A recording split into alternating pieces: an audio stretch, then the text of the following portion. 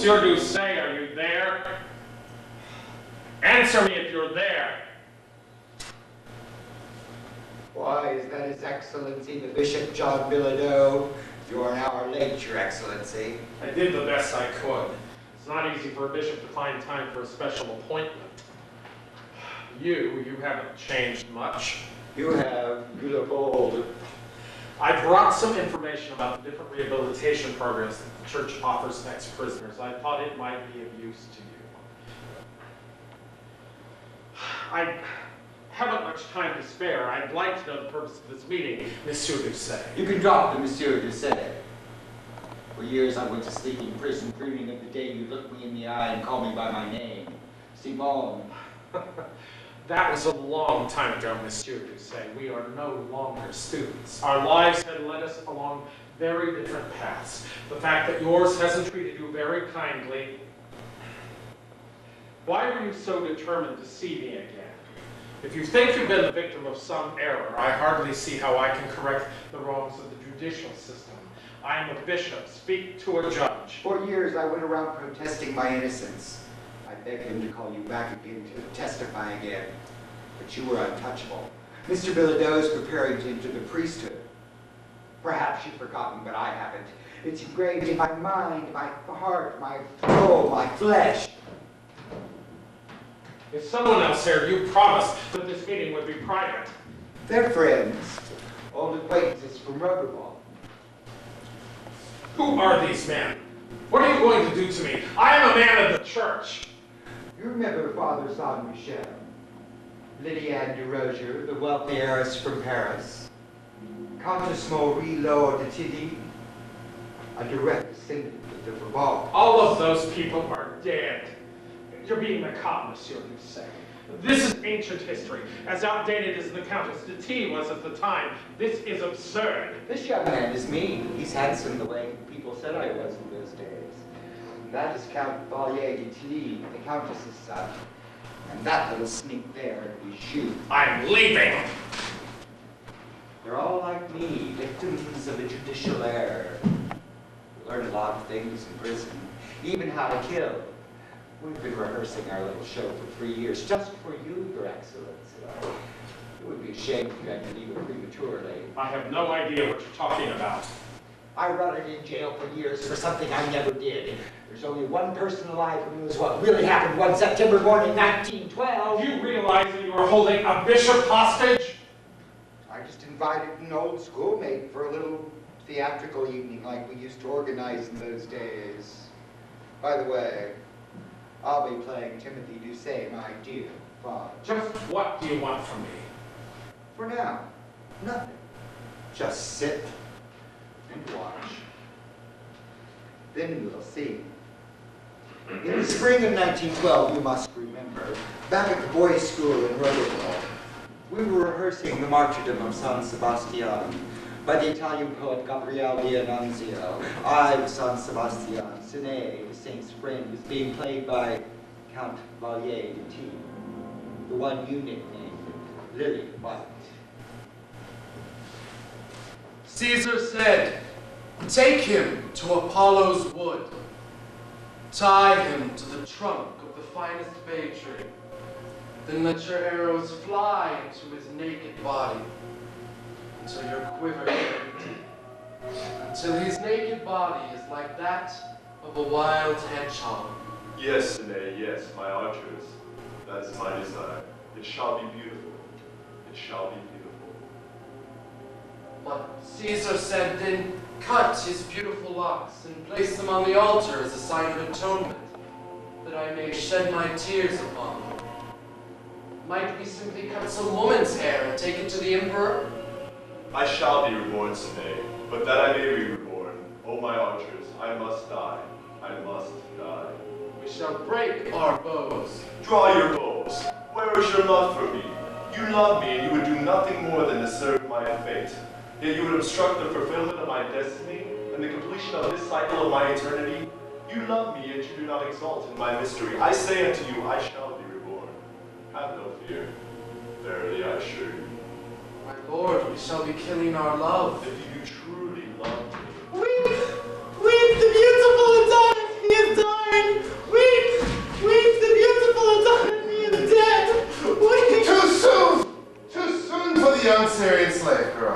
Go back to the wings. I can't hear a thing in the wings. I don't mind replacing Jean Bilodeau, just don't yell at me. Back to the wings, please. Isn't somebody supposed to tie me up? The archers of a mesa are, but So where are the archers? they're late, like Jean Bilodeau. We haven't seen him for almost a week. Why do we have to tie up Saint Sebastian anyway? I never saw anybody who wanted to die so bad. It's to prevent his body from falling when he's hit by the arrows. He's thought of everything. He really wants to die. He wants to die in order to escape eternal darkness, Simone. A man who truly believes in something can conquer the unconquerable, even death. Please, continue.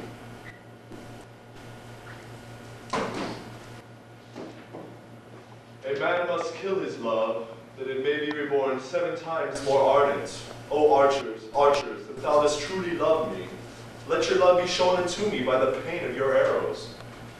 That's where Sinead throws himself across his master's body, like Mary Magdalene upon Jesus, like Lazarus upon our Lord.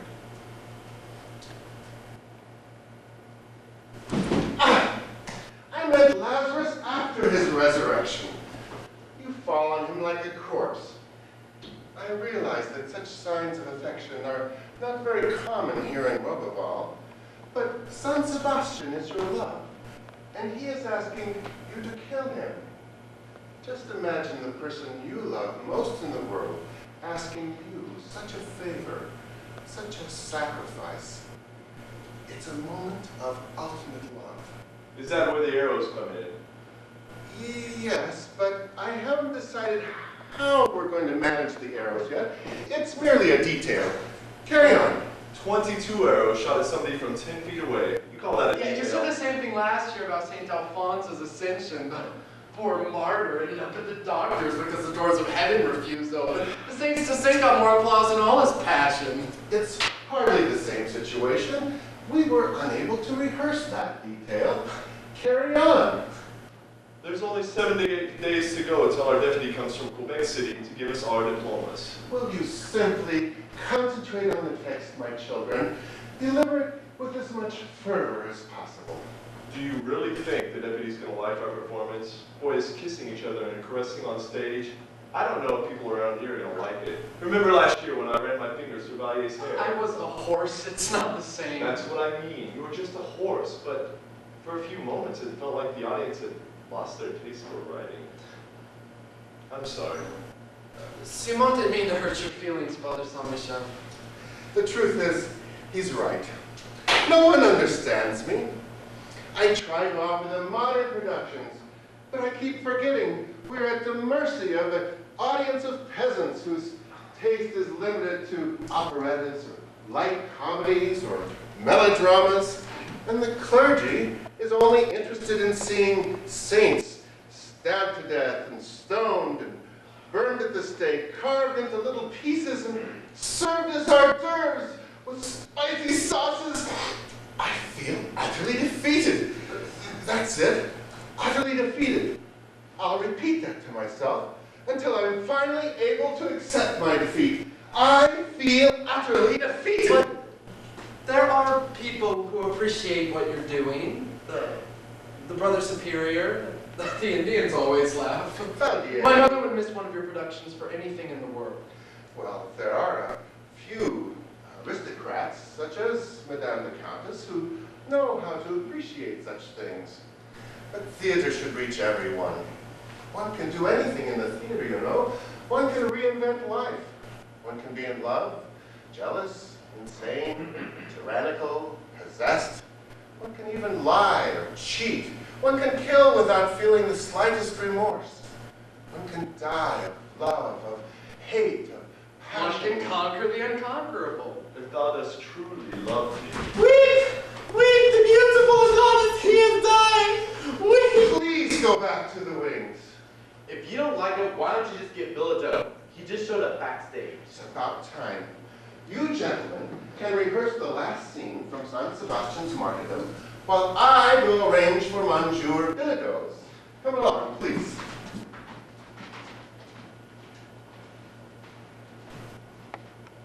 Thus I rush towards you, and as if driven by a fiery passion hitherto unknown to me, I press your body to mine. Tell me that you love me. I feel good when I'm with you. Tell me that you love me. You remind me of a girl when you act like that. I hate it. I feel good with you. But you've never felt so good with anyone else? That I've never felt so good with anyone else in my whole life.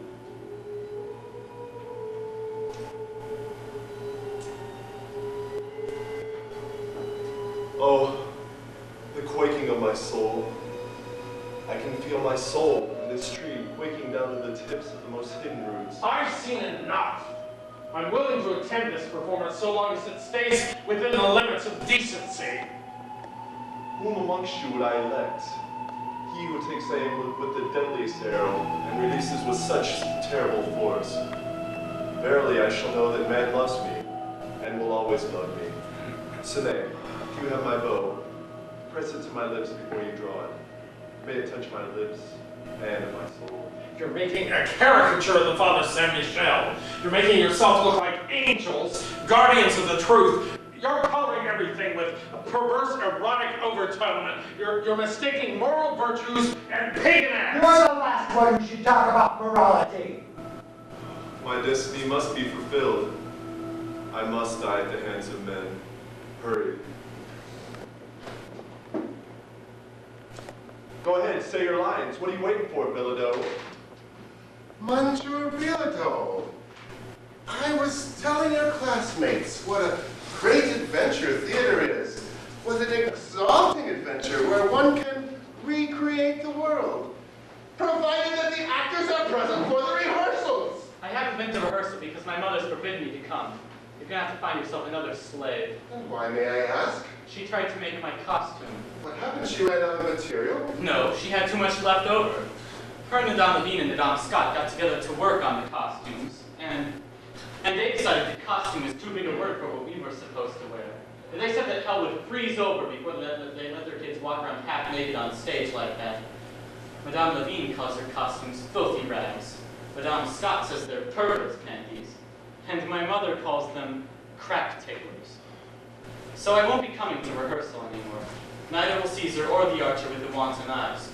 And the way things are going, you're going to be missing a whole regiment of centurions, along with the angels that we're already missing. John, come over here. Please. You have a great deal of My talent. mother says you better not try to get me to come back. Anyway, she says... Forget it, she didn't say anything. I'd appreciate you finishing your sentence, Monsieur Bilodeau. I did finish. I got nothing else to say. Damn liar. You were going to say something else. Come on, tell us what Bilodeau's mummy said this And time. what is that harpy made of? Harpy? I don't even know what harpy means. Anyway, my mother made me a harpy, but yours is crazy. You must understand what that means. Crazy? Why can't you talk like everyone else, damn foreigner? His lily-white lordship shows up here without a cent, gets the priests to pay for his education, steals our friends, and then he dares go around talking with his mouth all puckered up like a hen's ass. Lousy imported snobs. Just what did she have to say this time, your gossiping mother? You must understand what gossip means. You're usually gentler than that with the young boys. She says that the more performances you put on, the sicker you get, and that some of the boys like Valier and Simon are starting to catch your sickness. Madame Levine and Madame Scott say you're like the plague, and when the plague hits somewhere, you either get rid of it, or you have to leave yourself. What plague were those respectable ladies referring to, Monsieur Bilodeau? What plague, Monsieur Bilodeau? How should I know? Why don't you go ask them yourself if you're brave enough? They're in there explaining your little problem to the principal right now. I refuse to allow those old prudes to destroy 4 years of work! So we're sick, eh? Now that we're all alone, why don't you tell us what we got? Yeah, you said something about a plague. Strange, but I haven't noticed anything on my skin. Have you, Simon? It's not a sickness you can see on your skin. It's inside you. It burns inside you like the flames of hell. It's like hell on earth. But when I came across the two of you in the attic last week, I saw your sickness plain as can be. God made it rain fire and brimstone on Sodom and Gomorrah because of that. He said, let me never see another man do it because the same thing will happen all over again. Just because of you and Father Saint-Michel, Roberval could become another Sodom and Gomorrah. I told Father Saint-Michel what I saw in the attic last week. He just stared at me like the Antichrist. My mother says Father Saint-Michel is the Antichrist. He listened to every word, and he kept sighing and patting me and saying, "Be more precise, Bilto, more precise." I talked to him about hell, but he got me so confused. I started to wonder who knew more about hell, him or my mother. So you told your mother all about it too? Are you crazy? Well, I talked to my mother about it, and she had nothing to say except that it might just natural to experience what you call hell. That doesn't count. Your mom's crazy. You call Valier's mother crazy once more, and I'm going to show you what hell's really like. Say you're sorry. Go on. Okay, I'm sorry. I'm sorry. Lily White, you're lucky you always got Simon to defend you, damn lily-livered sissy. How about you, Simon? Did you tell your father? I'm sure he'd be real happy to find out about it. Everybody thinks that Tootie makes such a fine pair, but nobody suspects. Suspects what? What are you getting at, Bilodeau? Your sickness is that you do things with Valier like he was a girl. And he's so sick he calls that love. Aren't you getting a bit carried away, Bilodeau? Ask Lily White what he said when he left the attic last week. There's a hell of a difference between what happens in the He attic. said that when you have a lot of feeling for somebody and you can't explain what it is, that's what love is. And he said he feels that way about you. He said you feel the same way about him. Shut up, Bilodeau! Lily White also says you don't even have to talk about it together. That whenever you have a fight, you and him, and you run off and set a fire somewhere, he understands that you're suffering from love. That's enough, Bilodeau! Father Saint-Michel's punishment is nothing compared to what's in store for the two of you! It shall be beautiful. What do you It think? shall be What do you think you're doing? You're sick. I'm going to show you I don't the want to be things sick of hell, like Bilodeau! you. That's I call upon your terrible love from the darkest depths. Again, your love, again and again, your eternal love.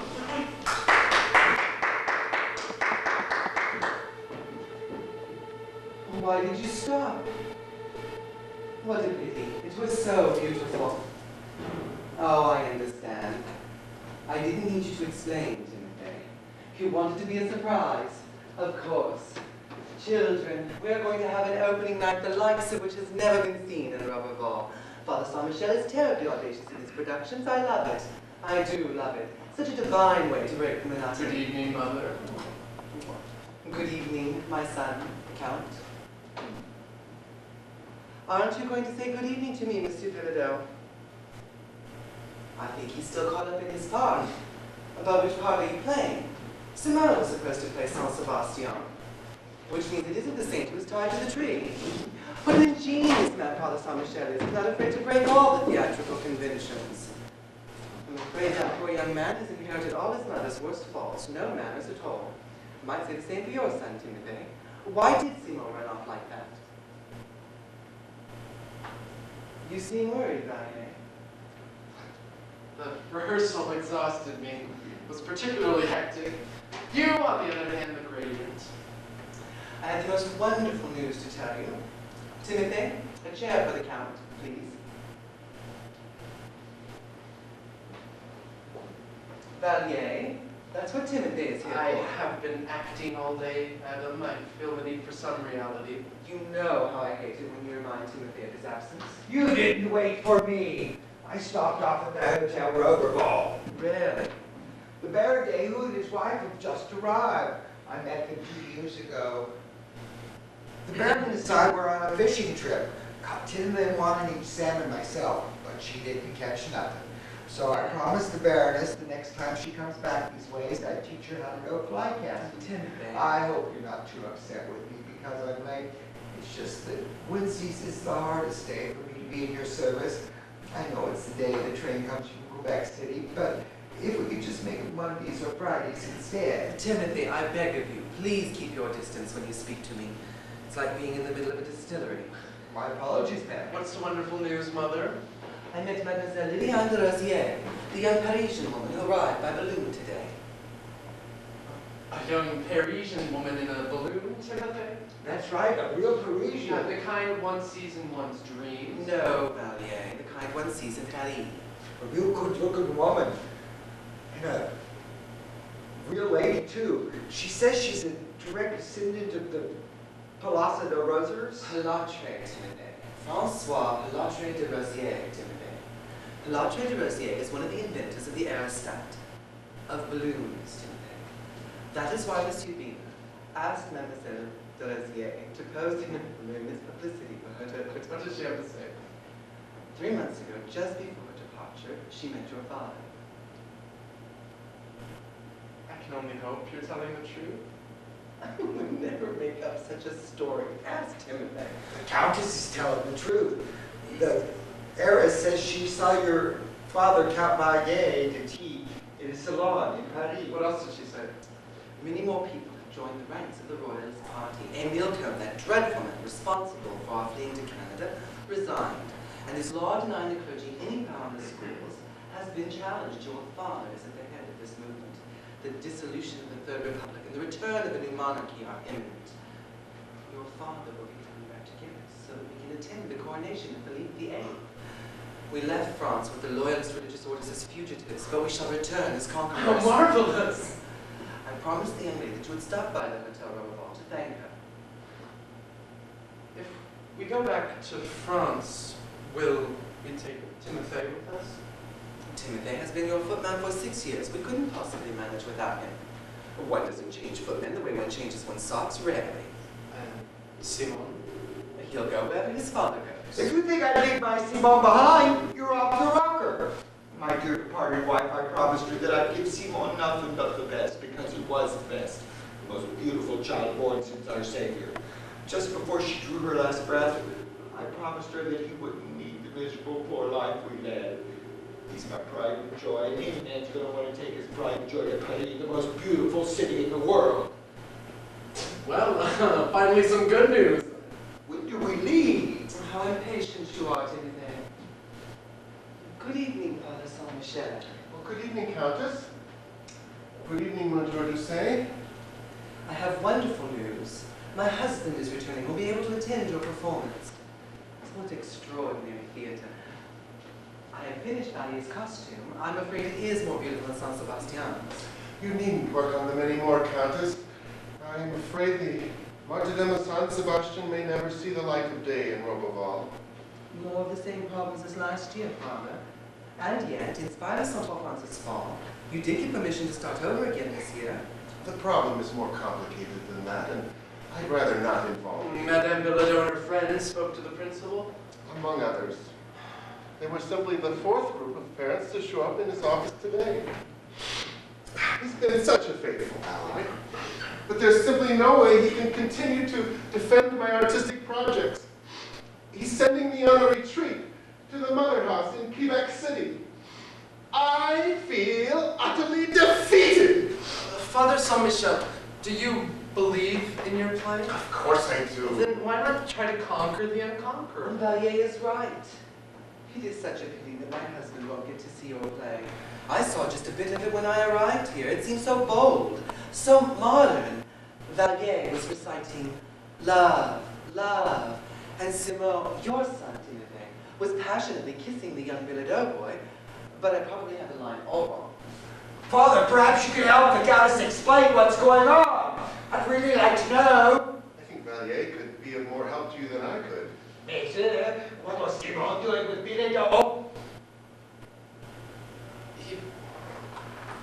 He was standing very close and speaking to him, but the poor saint can barely hear him through the clamor of celestial voices, and so the archer has to bend over him to make himself heard.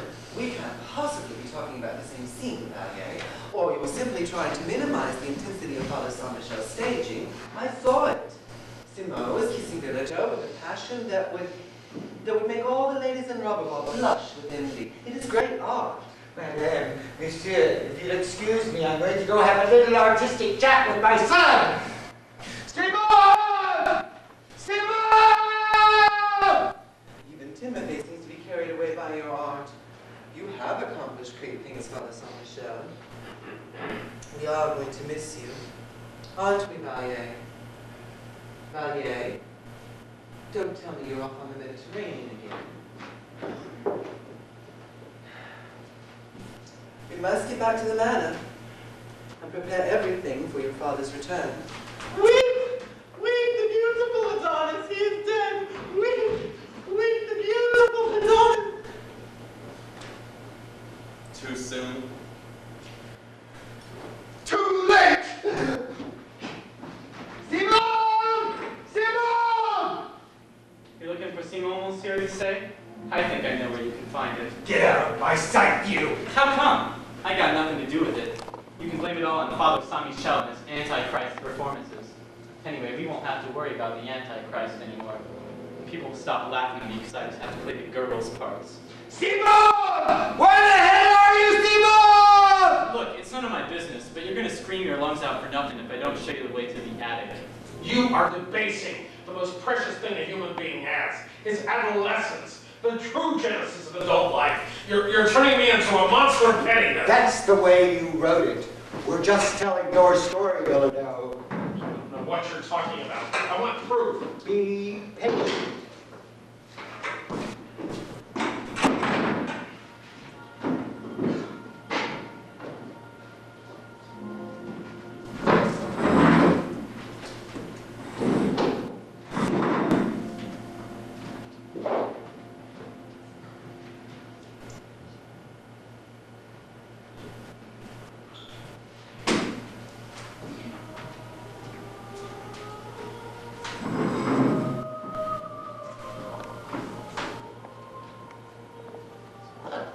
That is magnificent.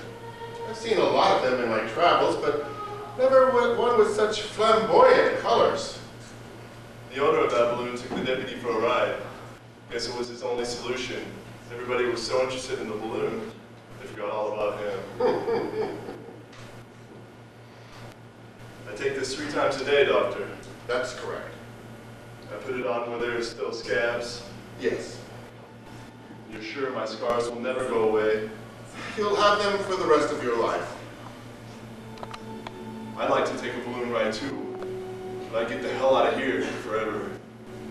My wife Sylvia has gone fishing with your father. I'd like you both to join us as soon as they get back. No, I can't. Good old Timothy. If he hadn't sent us that cablegram, my wife would have missed a sensational fishing season. I wonder why he sent you to me. All we got around here is good old Dr. Claveau with his horse remedies that taste so awful and his ointments that burn so bad. You figure they gotta be good for you. You can confide in me. I'm a doctor. Don't you feel, Baron, that you doctors tend to get a little carried away with your self-appointed right to always know and always tell the truth? I'll be frank, you have lived. Your sickness is incurable. It's only a matter of time before the patient falls into despair, defeat, and prayer. What I call the deadly effects of the truth. While a tiny lie on your part could brighten up their dying days. Can't you see I'm with the patient? I didn't realize the medical profession had abandoned its gloomy offices in favor of sunny terraces. I've got a bit of money.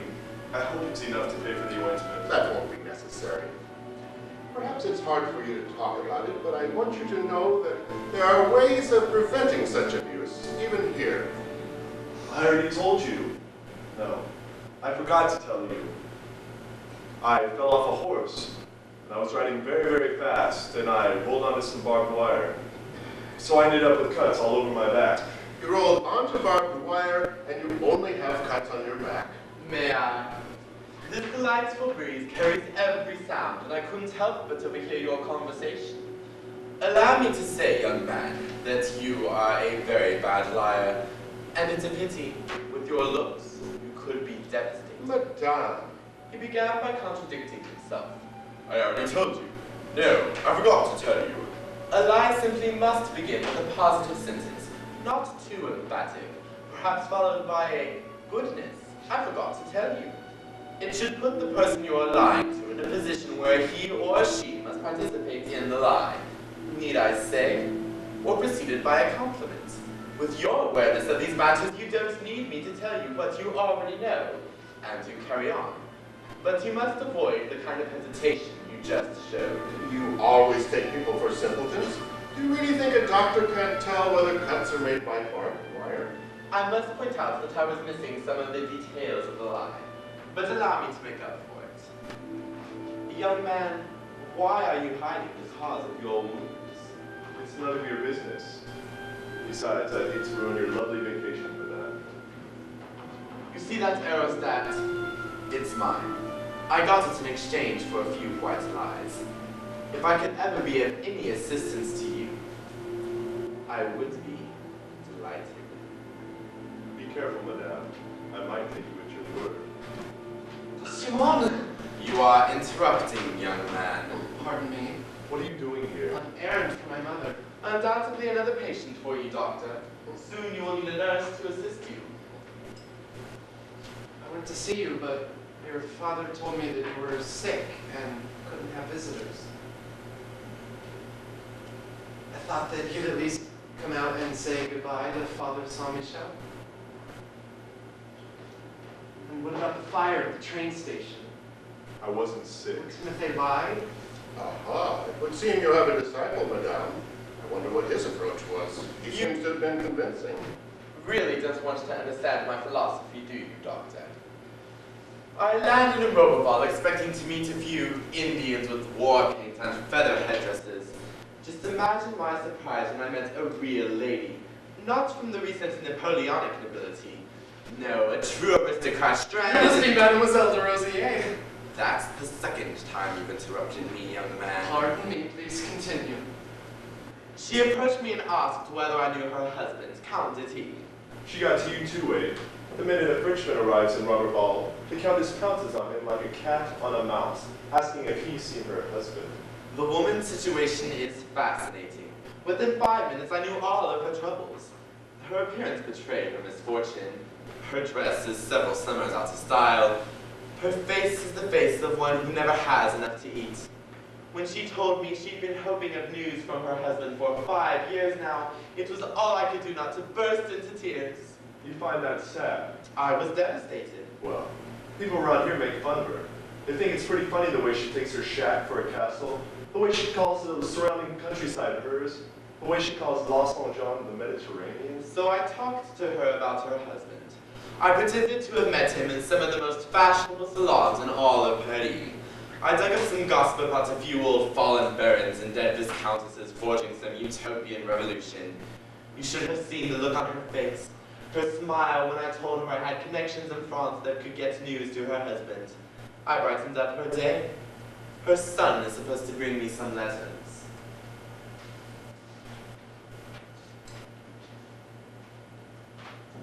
There are my mother's letters, Mademoiselle de Rosier.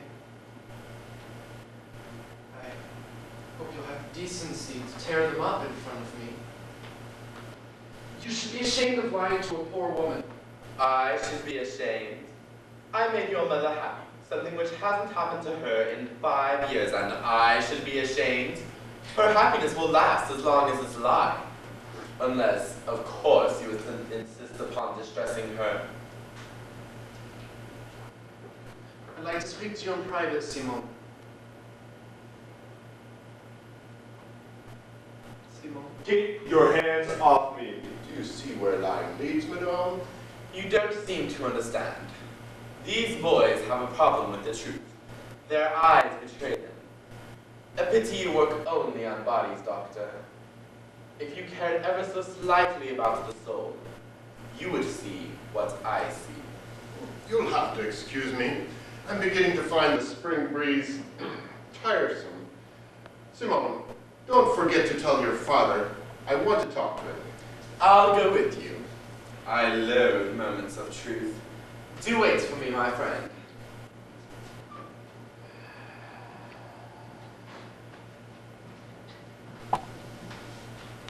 The whole village is over at this school. At the last minute, the principal assembled a choir to replace our play. We would have been performing the Martyrdom of Saint Sebastian at this very moment. And the deputy arrived from Quebec City at noontime, and the whole village turned out to greet him. And I stayed home with my mad mother. I was too unhappy. I missed you. Are you gonna cry now?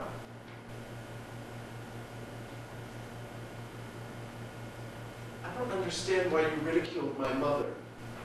Look at that, Valier. You wanna see my ass too? Thanks to your goddamn God, mother. Timothy, right. My father did that to me. Thanks to your mother blabbing about what I did to Bilodeau. I really appreciate the brave way you stood up for me. You could have said anything to confuse her. When he found me, he was like a mad dog. He grabbed me by the arm and drug me home. When we got inside the house, he went crazy. He took out all the old dresses we'd saved after my mother died, and he yelled, "Is this what you want to look like? Is that it?" Then he tied me to the bed and drank a bottle of gin. Then he took off his belt. How many arrows did your goddamn say, kids? I passed out a couple times, but he kept on swinging until I got 22 lashes, and he hit hard, really hard, over and over, again and again. I was lucky only the train station burned down. So when I finally got a hold of myself, shit, I could have set the whole town of Rubberville on fire.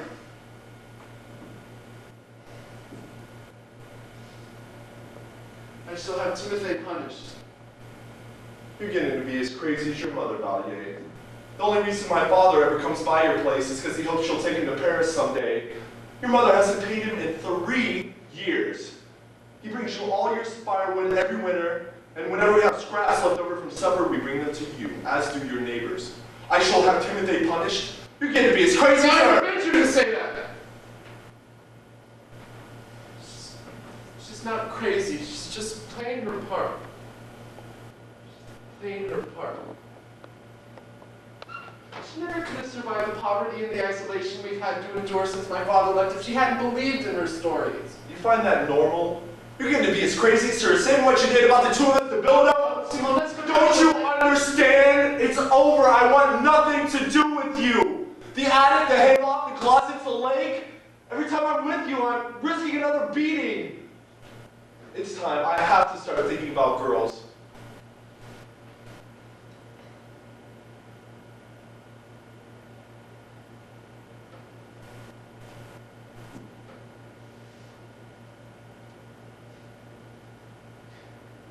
I have a letter for you too. I'd rather tear it up. Valier, please try to understand. I have to start thinking about girls. Please don't cry. I hate it when you cry. Simon, Mademoiselle Liliane de Rosier wishes to buy you a liqueur. And you, Lily White, go play somewhere else. My father's the manager here and says this is no place for beggars.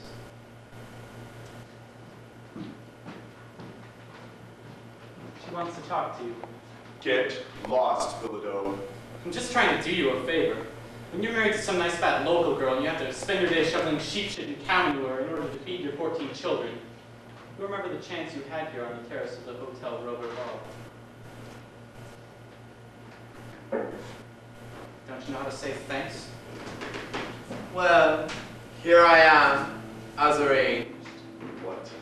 Didn't we agree that I would wait until you had finished your conversation before joining you? I never said that. And yet, I did wait. Whether true or false, I did wait. So, am I supposed to be happy like the Countess now? Now you're defending her. I just don't like talking about people behind their backs. The thing I dislike most about this two-horse town is that no one can ever say anything bad about anyone else. Take that boy, for instance. He can't stop singing your praises. Well, you two make a fine pair of liars. People here are so good, so generous, and so absolutely kind. Well, we can't sit here gossiping all day, madame. We have work to do. Except for you. You have the hands of a gentleman. What does that mean? They're so soft and silky and white. I like your adolescent manner, awkward but passionate. I like the look in your eyes. At this point, I like everything about you.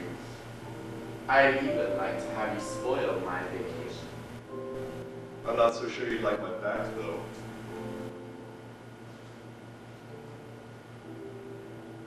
Whatever could you have done to deserve such punishment?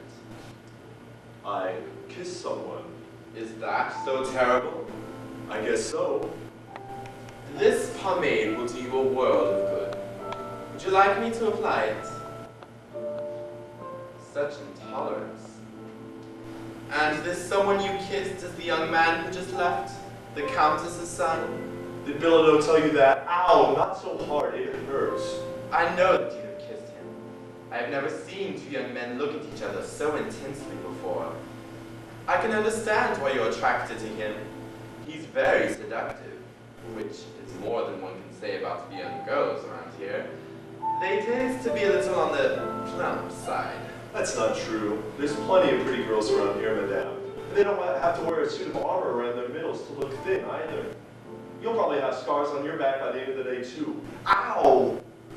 You're obviously not used to talking to women. You have a most unusual approach to seducing them. Now then, did you or didn't you kiss that young man? The only one I ever kissed was Bilodeau, and that was just to piss him off. I can tell you're lying. I'll show you if I'm lying. No, no! I refuse to witness such debauchery. This is a terrace, not a bedroom. The worst thing that can happen to me is I'll get another whipping. They can just follow the scar marks. You needn't fear a thing. With me, you're not risking the whip. A few white lies, maybe, but not the whip. This is a terrace. A It terrace. was the hotel's main terrace. Nobody could get away with that kind of a kiss in public. It simply wasn't done. You start to believe your own story?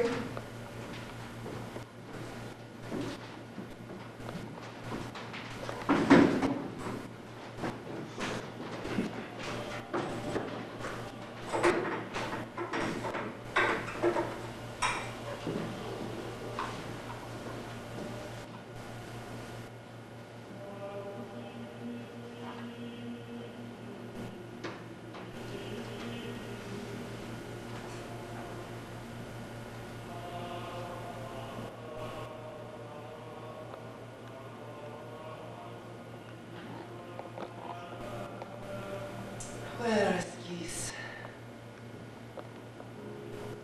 Ask me to dance, Philippe Antoine. Such a small pleasure to grant your wife. Oh, I see. You're worried about this fire. It is only the old convent, and as usual, our valiant fire brigade will succeed in saving the foundation. Ever since Father Saint-Michel left 3 months ago, the only excitement in Roberval is these fires, and the deputy's visits. So, shall we dance? Very well. I'll ask Timothy. I'll make you jealous.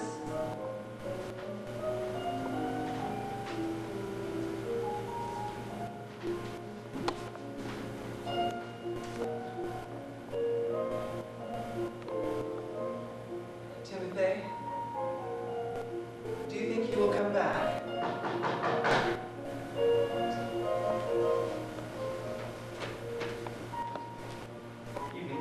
What are you doing here? I was helping with the fire and decided to take a few minutes to visit Valier. You know very well you're the last person on Earth Valley wishes to see. He thinks I'm the one who broke up his friendship with Simon. I just want to have a talk with him, especially because I got some good news about Simon. He's getting married. It's a rich Mademoiselle de Rosier. Simon is getting married? That's right, and they're not wasting any time. After all the smooching that they've done for the last 3 months, all that parading around, exchanging their wet kisses on the sidewalks, in the stores, even on the steps of the church, it was indecent. Roberball was beginning to feel like Babylon. Their engagement party is tomorrow evening on the terrace where they met. Nice, eh? And afterwards, they're leaving for Paris. Guess we won't be seeing very much of Simon around these parts, eh? He'd really like you to come to his party, you and Valier. Timothy, you've been hiding this from me.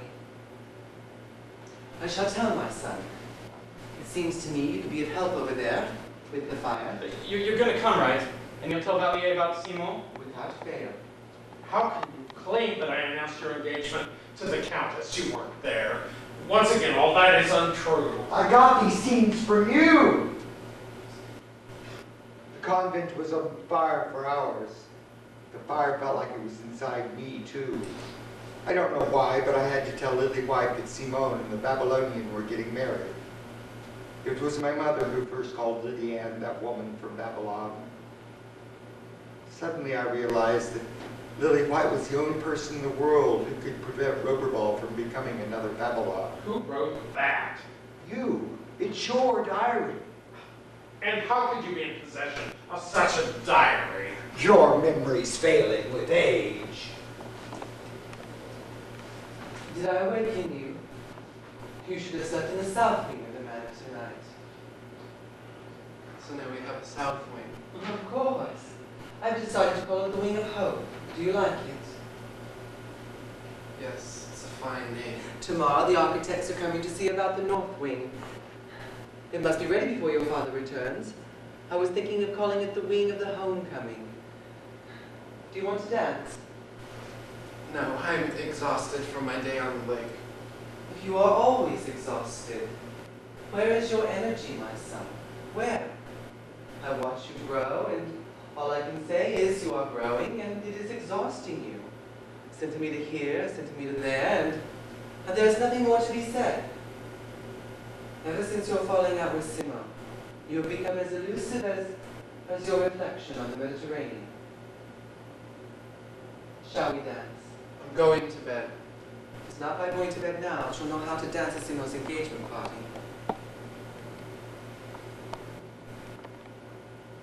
Madame Guiledo's son stopped by to invite us to the party. I won't be going.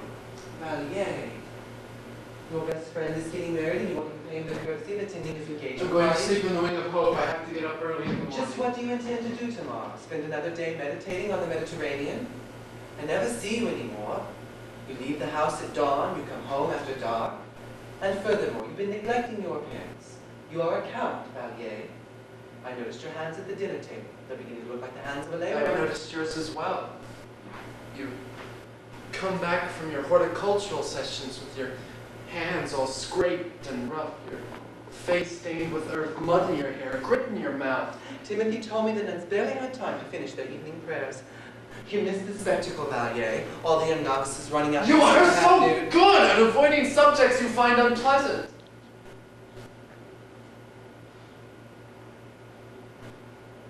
I think it's time that I revealed the reason for my long days on the Mediterranean, as you would say.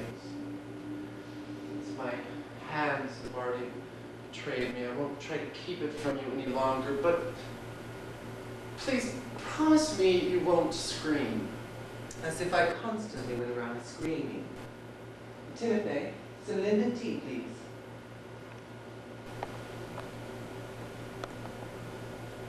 I am listening. Ever since I finished school, I have been working with the Indians as a fishing guide. Never in the history of France has ever We are no longer part of that. And you expect me not to Stay scream? calm, I beg of you. How can you expect a mother to calmly accept that her son, a direct heir to the throne of France, a possible dauphin, is working? Working! The most vile, the most infamous of all occupations for an aristocrat. And you, my son, have stooped so low as to become a guide for tourists. A valet, a porter, a servant. Yes, mother! I shall disown you.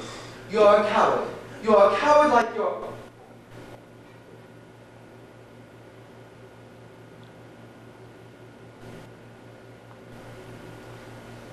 I didn't hear the end of your sentence.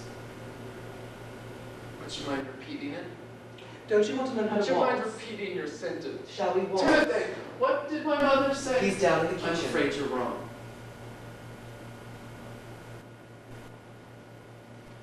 Thank you, Timothy. That's what I thought she said.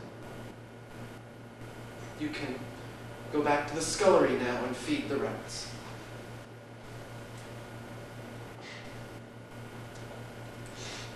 You are truly unique, Mother. Most people allow their past to grow foggier over the years. Who would dare claim that the Count Philippe Antoine de T is... Who would dare claim that a man in a Bourbon that who left his wife and his son without a cent in some remote region of Canada returned to France to play a 20th century crusade?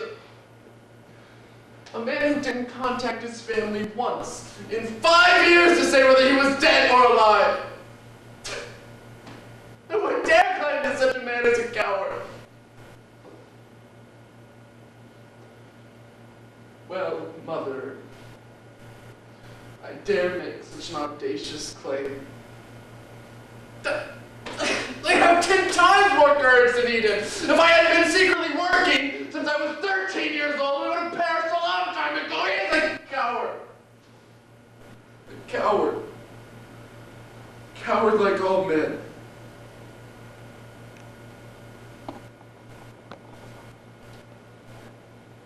You speak with the voice of anger. I prefer to believe what you wrote. What do you mean? That letter. What letter?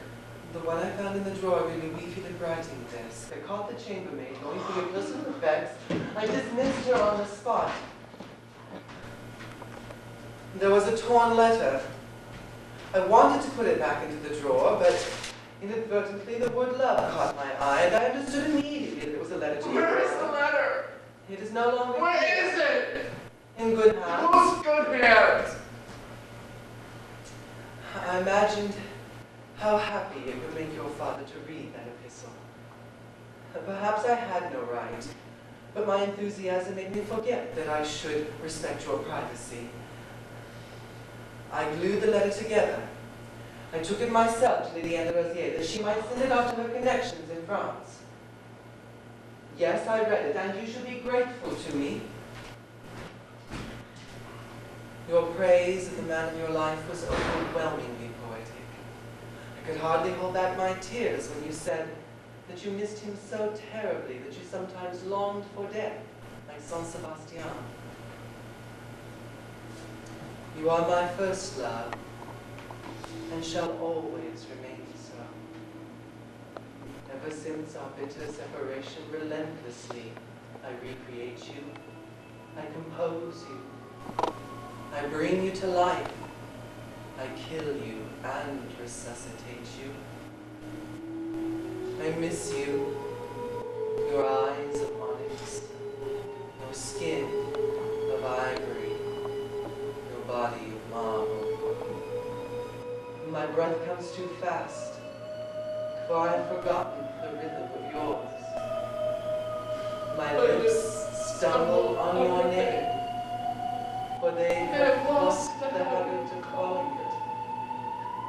My hands reach out in the hope of your return, and are filled with nothing but my tears. Oh, beloved, if indeed you do love me, let your love be shown unto me. I love you, and I shall wait for you forever.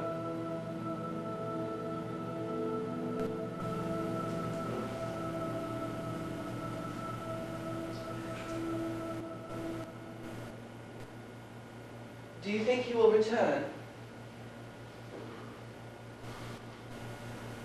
As you get older, you look more like him. Speak to me the way he used to speak to me.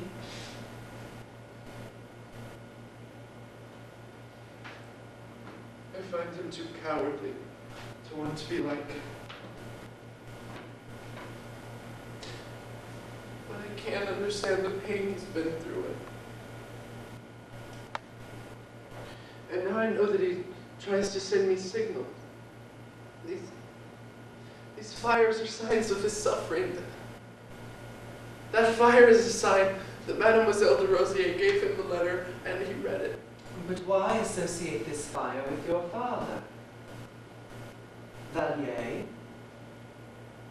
I think I see something in your eyes. Something other than filial love. Do you have another love? Tell me.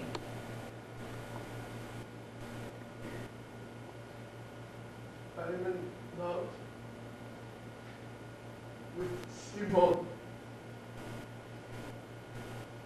You pronounce his name with such sadness. I thought you would be shocked. One must never confuse nobility and love. The state of the mind, the state of the soul. How long have you known? I wanted to hear it from your lips. I have no one but you to cherish. What about Timothy and the chambermaids, the stable boys, and the kings and queens? And you, my great sea captain, whom I shall awaken early tomorrow morning, so that like a buccaneer, he can guide the fishermen through the waters of the Mediterranean.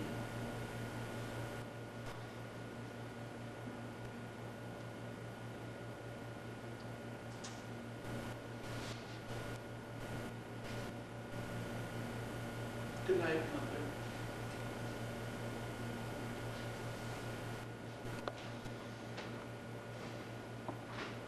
We must attend Simo's engagement party. Why? To see whether he is the coward you say he is.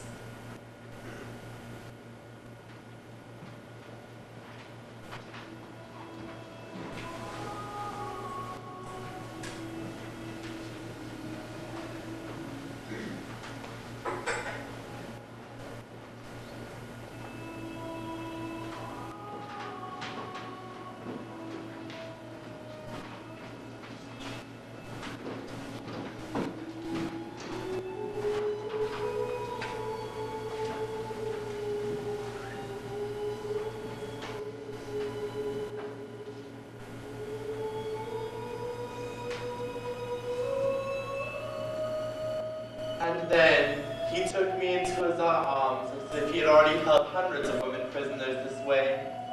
And then, on this very terrace, we were swept away in a torrent of embraces. And so we stayed entangled in each other's arms for the past 3 months. Meanwhile, the budding trees of spring burst into blossom from the sheer pleasure of spying upon us. I traveled round the world searching for love. Such passion in public. Must be the champagne that's getting to you, eh, Simon? Charming, Lilian. I do wish Father Saint Michel could hear you now. He would have given you a wonderful role. La Dame Camellia, perhaps. She should have spent all 3 months on this balcony. Her pneumonia would have been far more convincing than the most sophisticated theatrical devices. Truth will be your downfall, Baron. I do hope I'll survive until your wedding. Unless, of course, this is merely another lie. It will be the saddest of my career. We shall leave Roberval shortly, traveling by Aerostat to Quebec City, and from there on to New York, where we'll take the Britannia to Le Havre. How proud you look, dear Timothy. I just wish my dear departed wife was here so she could go along. Oh my God, you're being morbid, Monsieur to say. I didn't mean to spoil the party. Would you please stop spilling your glass? That's twice I've had to wipe up. Would you go to the kitchen and see whether the cake is ready, Bilodeau? Just wait a minute until I finish serving.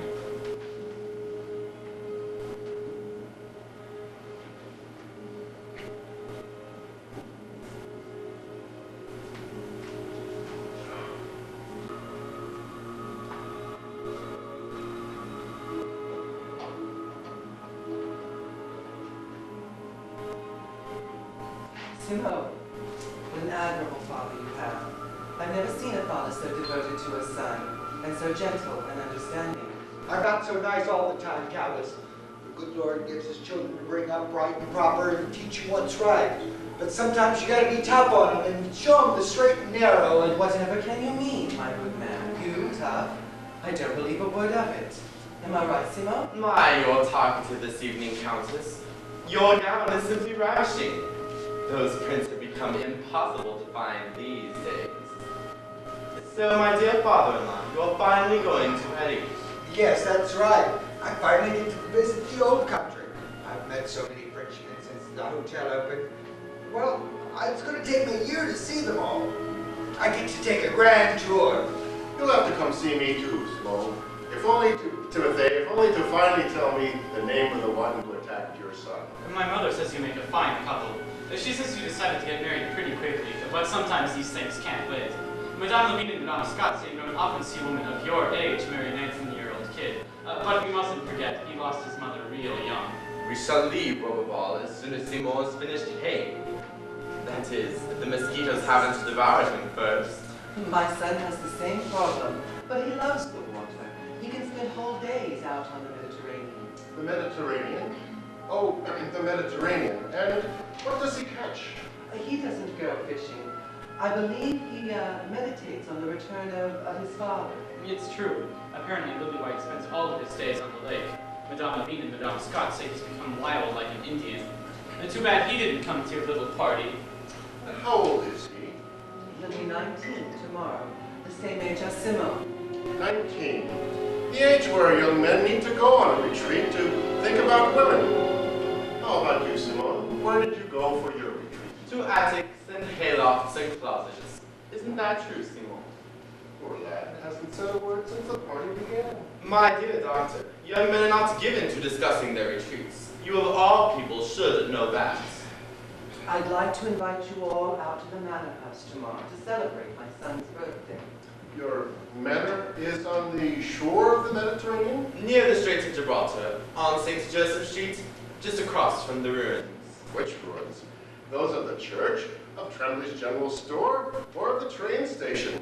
Roqueval is in the process of disappearing beneath its ashes. This morning there was Cassini burned, tied to the dock. Isn't that right, Simon? Don't smile so much, Simon. You may wrinkle your lovely skin. Can I speak with you for a moment? I can't get used to his exuberance. I can do without your comments on my past. Find some other way to have a good time. How? By trying to remember that you once kissed me on the terrace, in the stores, in the streets, only in public? I'd like you to know that immediately 5 seconds here and there over the past 3 months hardly constitutes a good time. Between your visits to the doctor and your constant urges to go home, I was free to pass the time lying to myself about what I might expect on our wedding night. I would have never guessed that hay grows so fast in Canada. If my calculations are correct, you've mown the same acre 3 times this month. Not to mention the wild strawberries, the raspberries, the hazelnuts and the blueberries, the choke cherries and the Juneberries. The way you've been going at it, so there can't be a berry left within miles. Why can't you just have a good time like everybody else? Since when is everyone else having a good time? This is the most important day of our lives. Why is something always bothering you? It must have been nicer with Valier.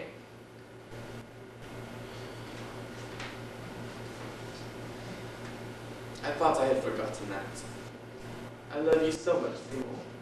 I'm your man now. It's embarrassing. Everybody can hear you arguing. Come on. We're waiting for you to cut the cake. Simone! Go ahead without me, Lily. I'll pitch up. Now, what do you want? It's the most beautiful day of your life, my son. Once we're on the other side of the ocean, you'll understand why I did what I did. Pa, do you remember when you used to say, he's the most beautiful child in the whole world? You made me play Jesus as a boy. You made sure I got all the leads in all the school plays.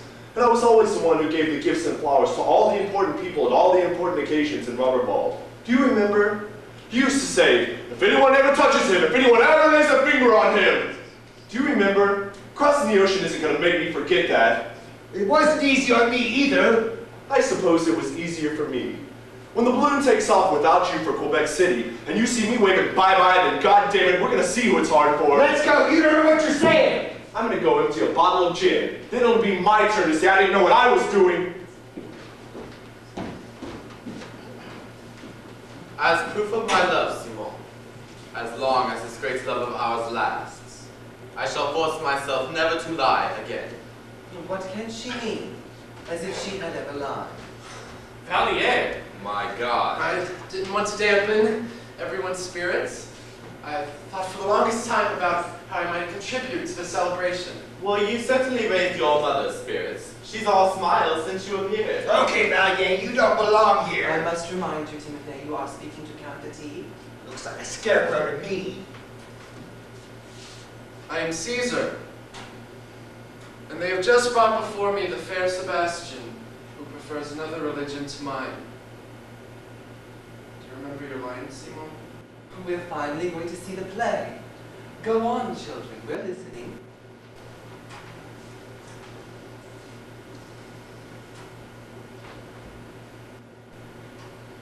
Greetings, beautiful young man. Greetings, archer with the hyacinth hair. I greet you, leader of my cohort in a mesa. You gather your robes about you like a virgin who fears rape or murder. I do not wish to murder you. I want to crown you before all the gods. Caesar, I'm already wearing a crown. I see no crown. You cannot, although you have the eyes of a lynx. Why is that? Other eyes are necessary, armed with a different virtue. Who are the magician to assist you in these arts and teach you such marvels? I know no other art than prayer. I do not believe. I will not believe in the crimes you've been accused of, leader of my light cohort. You are too beautiful. Speak. Have I not rewarded you with all the honors, benefits, ornaments, hours of glory, and prestigious arms? Yes, my lord, you've been most generous with me.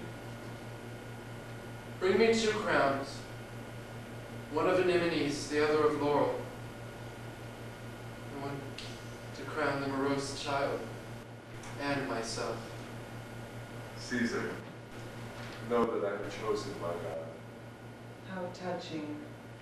They are moved. Simon, get him out of I here! don't leave of my own free will. Timothy, will you show me the way with your whip? For Christ's sake, Simon, get him out of I here! am afraid I must take my leave. Should you ever come to Paris, don't drop by my door, Monsieur Doucet. I never have liked child molesters. Get him out of here! Come on, Valier, I'll walk you home. I'll go with you. Why? Do you fear for your wedding night?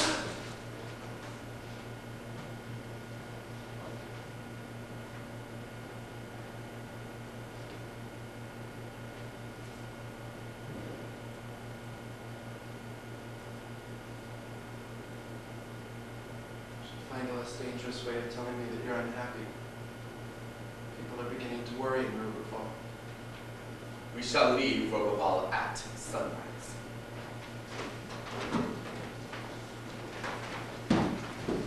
Now you part of yourself, Lily White. We spoiled everything. Now he's going to leave even sooner. Simon! I am so glad you decided to come, to relax the atmosphere. The party was a deadly bore until you arrived. No one wanted to dance. I found Lilies quite out of sorts towards the end. Mama, Her gown was superb. I noted the pattern. Mama. I want to wear one just like it the day your father returns. Mama. I am proud of myself. And I am proud of you too. Please leave me with Dawn.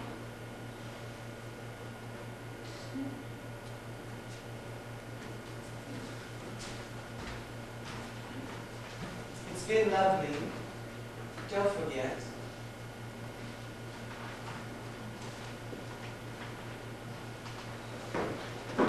Simon! Bugger off, Millado. Is that all the thanks I get after everything I've done for you?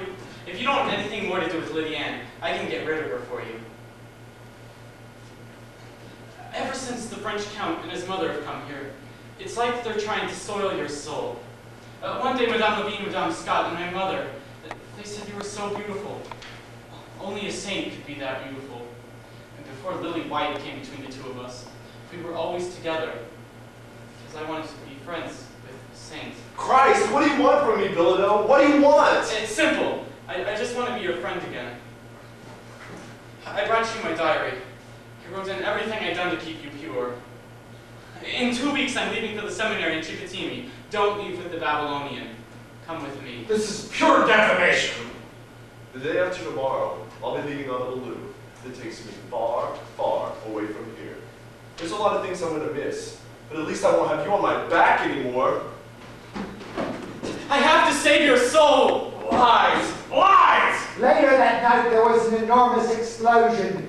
It lit up the entire village. The sky glowed red for hours.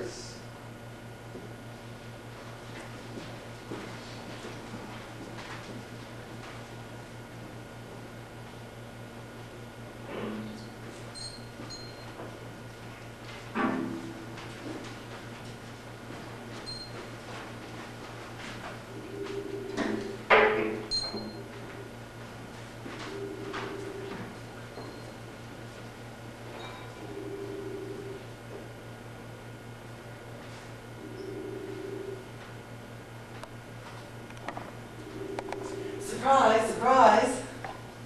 A bathtub. Happy birthday. You remembered? Of course. I had this bath set up for you. Are you pleased? How nice of you. You must have gone to a great deal of trouble. My son, your nakedness might embarrass our guests. Everyone is here, Monsieur le Baron. Father Saint-Michel. How nice of you all to have accepted my mother's invitation. And Simon. Aren't you going to kiss Simon? He's over there on the divan. The divan, I can imagine, but Simon, it's more difficult. Try. I can't. Too bad. He'll arrive later then. Make a wish. My cake. But it's made of earth. It's my favorite cake recipe. I'm willing to be polite to all of our guests, but having to eat earth is... Children are so ungrateful. Now, we shouldn't involve our guests in family feuds. I'm very touched by everything that you have done for my 19th birthday. There's more to come. Tomorrow morning, we shall go fox hunting. A late guest. Good evening, Countess. Simon, how nice of you to come. You see, I told you he was here. I was just passing by, so I thought I'd stop in and wish you a happy birthday. And say goodbye. What a fine idea to kill two birds with one stone. Lydia didn't come with you? No. She stayed back at the hotel. We got a gift for you. It's a book on the fish of La Saint-Jean. It just came out.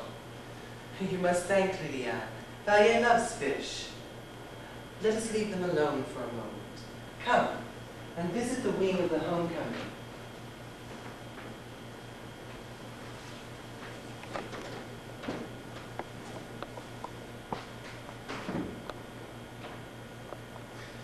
Have you noticed that I haven't cried since you came in?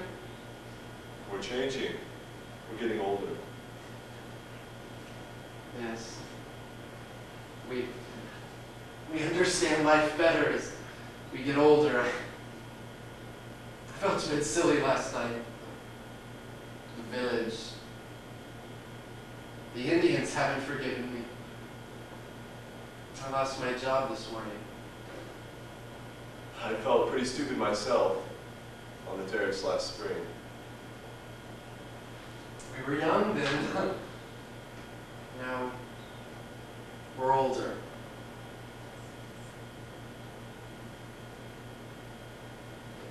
You're going to be very happy with Lydia. She's got character. She's rich and beautiful. I envy you. I won't be that lucky. I don't have the kinds of looks that attract beautiful Amazons. Don't say things like that, Vallier. You're so nice. You're beautiful. Do you really think so? The day after tomorrow, we'll be leaving for Paris. Lydia Ann has to settle some insurance business before we can go. They still haven't found out who blew up Liddy's balloon. Can I wash your back? Stop. Go away. I'm not happy, Vallier. Why not? You have everything a man could want in life. You should be ashamed of saying such a thing. There are people who live in misery and poverty, yet they always find a way to see the bright side of life.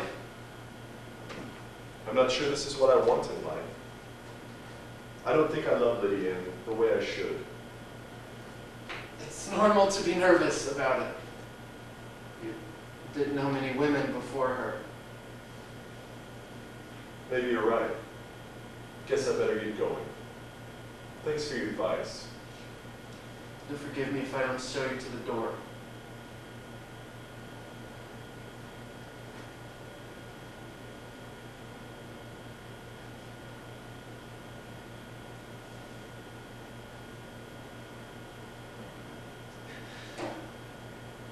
We're never going to see each other again. Trips from Roberval to Paris and back are few and far between, you know. If I judge by my father, they're very, very rare.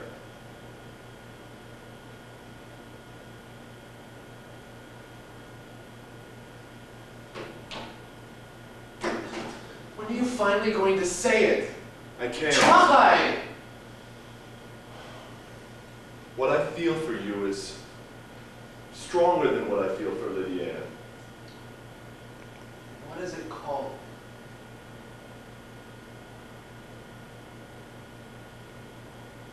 Love. I love you, Valier.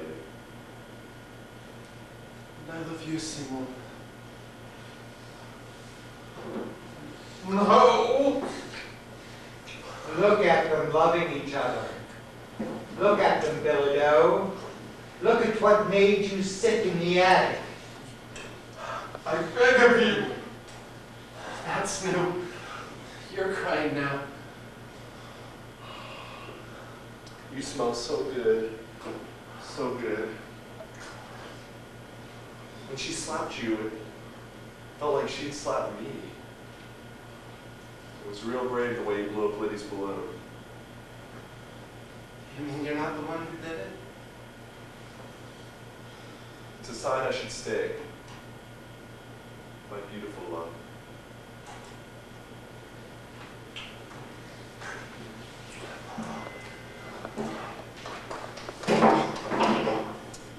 Not again. Aren't we ever going to see the end? Every time I come in, you stop at the same place. And this kiss. Love, love. Go on. Are you sure? We want nothing more.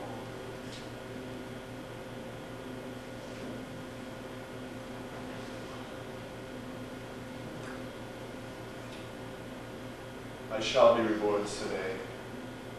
May my breath in the heavens bear witness. I shall be reborn. We shall find sails filled with the rising wind, and prows sharp as a desire for the good life. And we shall be free, glorious and free on the high seas. Oh, beloved, beloved.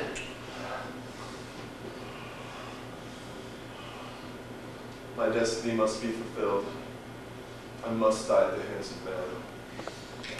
And if it were the hands of a woman, would that be acceptable? Lydiane, Bilodeau, how nice. I told you he was here, didn't I? You vulture, Bilodeau. Do sit down. The performance has begun. I've seen enough for the time being. So this is how you spend your evenings after haying, Simon? I would have never guessed that farmers wear so little clothing. Let me explain. There is nothing to explain. I was silly and ridiculous. I am in love. And now I shall know that love is the worst of all lies one can tell oneself. What you said is very touching. What part are you playing? The woman betrayed, Countess. And in the theater one laughs as betrayed women. It's true. They're usually so amusing when they express their astonishment. I am expressing my pain, something no one here seems to understand. On the contrary, you are disarmingly convincing. Go on. Your acting is wonderful. Did I talk about your pain, madam? It's not obvious, but everyone makes fun of it. They say you are mad. What is she talking about? Should I have told you that I met your husband, Emile? Should I have told you that he is now the mayor of a commune? Should I have told you the truth, that he had me to dinner with his charming young wife and their two delightful little girls? Should I have told you the truth so that we could see your pain, madam? Should I have told you the truth, that all men are liars? And that I too was lying to myself. Don't touch me, Simon. We shall continue this discussion before the courts. I accuse you of destroying my aerostat. It wasn't me, Lydiane. You've kept your word, young man. You have ruined my vacation. It wasn't me, Lydiane. It wasn't me. Simon won't be leaving, Valier. Simon won't be Are you leaving. not feeling well, Mother? Are you all right?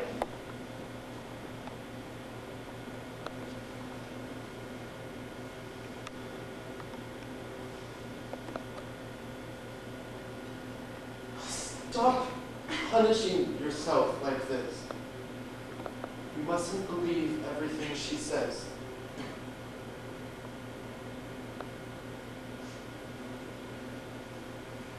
Tomorrow morning, we shall go hunting as planned. And then, at noon, I shall be leaving you. I shall be leaving for Paris.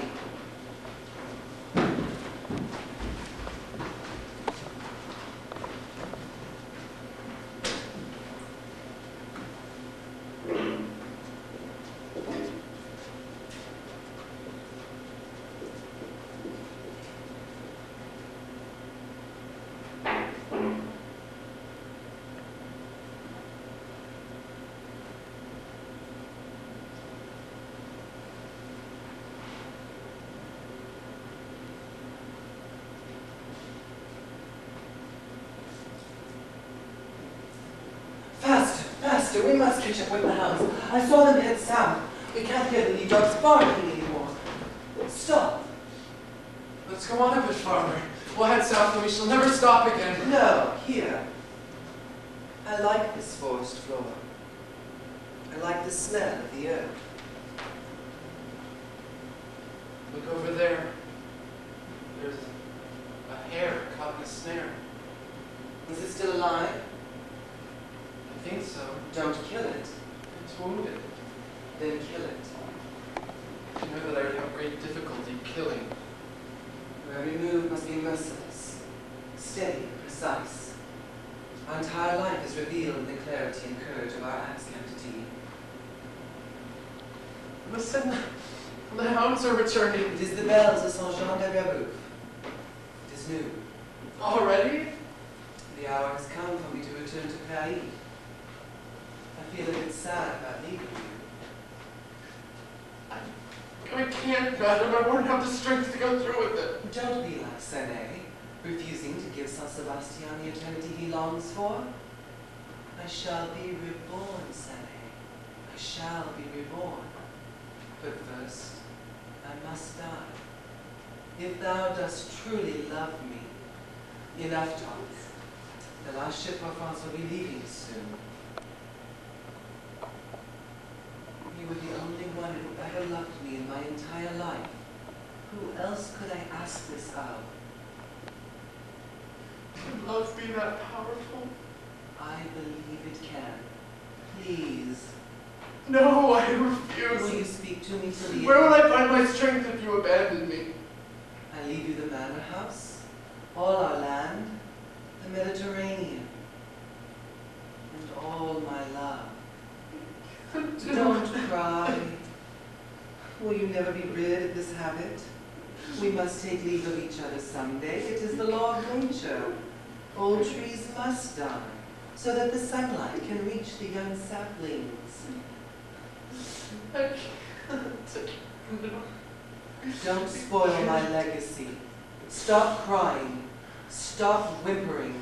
Play the part, Vallier. Play the part. I shall never cry again. I'll play the part. Like you.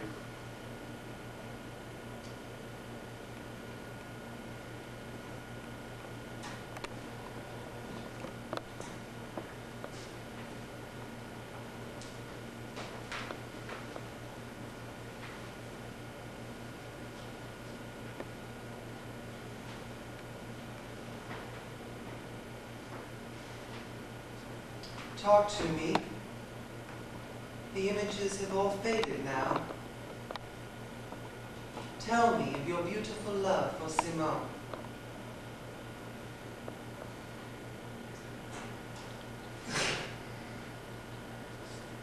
We met one winter morning out on the frozen lake.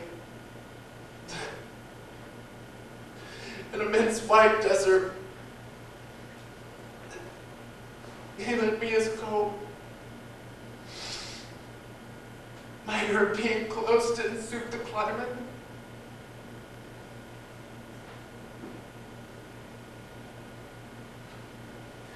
And I was cold.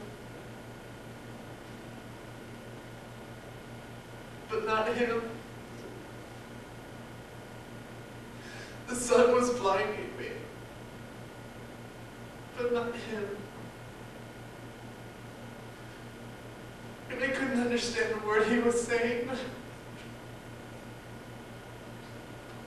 We were so different. Valier, I've been looking for you everywhere. Come with me.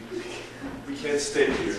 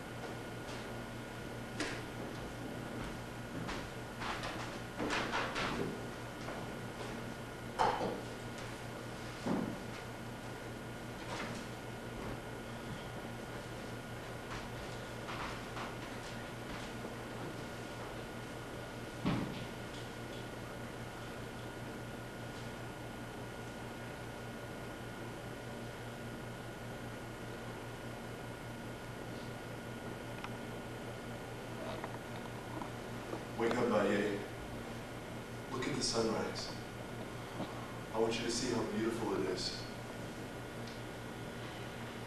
Look at the colors. There's nothing more beautiful than the sun rising over the lake. Have you ever noticed the reflection of the sun on the water? The reflection so delicate. Yes.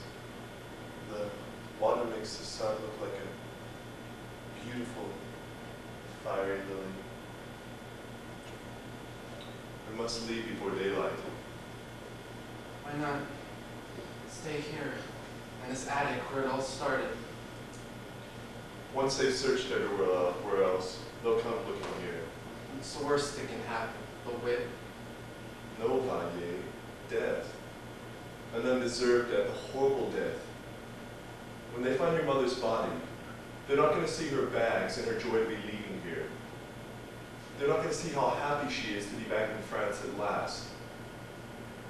All they're going to find in the woods is the body of a woman who was strangled to death by her son. I saw her in my dreams. She was waltzing on the banks of the Seine.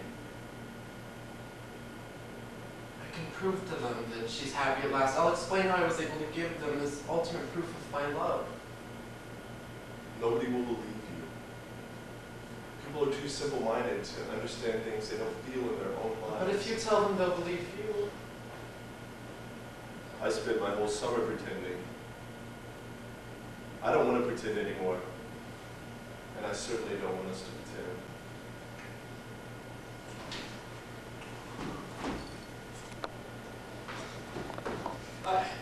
I drove the buggy up close.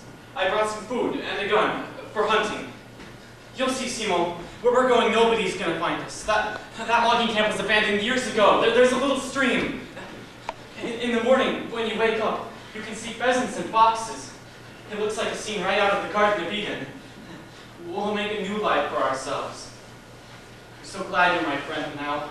I'm so happy you've forgiven me. You're a real saint. That's what they call mercy, Simon. You're merciful.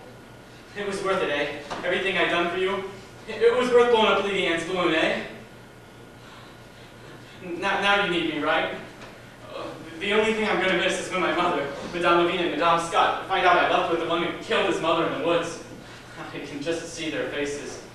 I won't be going to the seminary. No. It's more important to dedicate my life to a saint. We're gonna pray so hard. We're gonna confess our sins. And we're gonna tell each other all our bad thoughts. Hurry, take this to the carriage. They're gonna find us. Lily, what? Valier and me. We'll learn to get along, you'll see. I brought you back my diary. Tell me you're my friend. You're my friend, Dilido. Aren't you gonna give me a kiss? Just a little saint's kiss? Never! Never, Dilido! Never! Open the door! Let me in! Here are my wedding rings.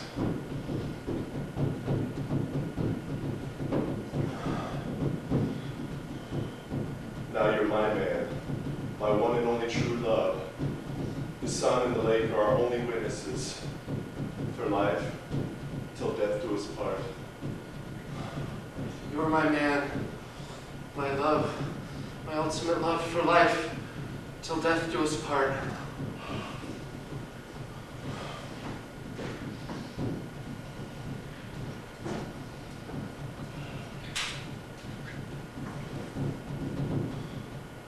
This time I'm going to be as brave as you, Vallier.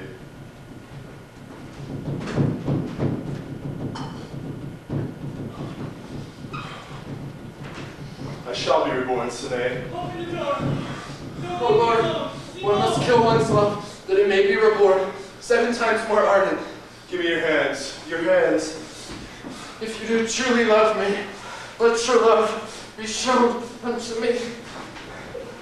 Sodom! Sodom and Gomorrah! It was Sodom and Gomorrah, and I was God, with the right to decide whether or not you would live or die. Tell us the end of the story, Belladou. I passed out in Vallier's arms. When I woke up, I was in Dr. Claveau's office with 2 policemen beside my bed. What happened while I was unconscious? What happened during those minutes that are missing from my memory? Those minutes that cost me the last 40 years of my life? Tell us the end of the story, Belladou! May God forgive me.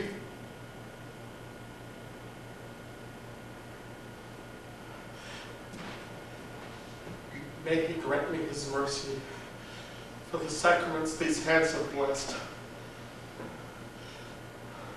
I couldn't understand the force that drew you together.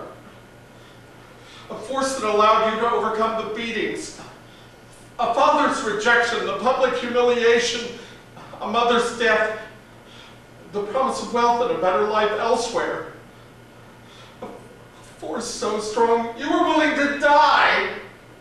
I thought that I could possess that force if I ran away with the 2 of you, but you rejected me right up to the last second. I finally managed to get through the attic door. Everything was in flames. You and Vallier were lying there together in each other's arms, dying. I went up to you. The flames came closer and closer. I tore you out of Vallier's arms and dragged you away from the flames. I went back to get Lily White, but just as I got up to him, I could hear your never echoing louder and louder. Never, Belladou. Never. Never! So I turned on my heels, I leapt in there, and I shut the door behind me. It was Sodom and Gomorrah burning, and I was God punishing you both by saving you and letting him die! Why didn't you let me die with him? Because I wanted you to remember me. I wanted you to never stop thinking about me. I didn't care how or what. When I testified, I knew that in prison you would never stop thinking about me. I have succeeded! Oh, my archers. Let my destiny be fulfilled. Kill me. Kill me. Let me die at the hands of men. I loved you so much. I wanted to destroy your soul.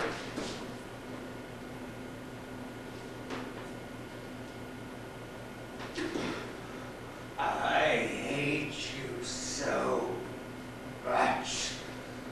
I'm going to let you live.